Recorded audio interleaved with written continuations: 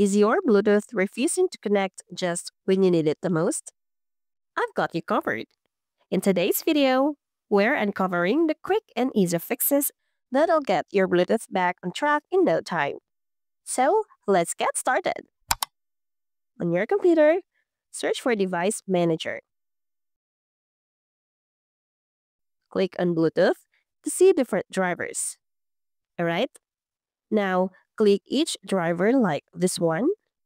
Then right-click, select Properties, then Driver.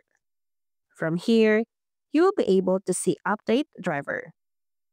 Click on it and choose from these two of how you're going to update. You can choose Search automatically for drivers or Browse My Computer for drivers. As you can see, the drivers are already installed.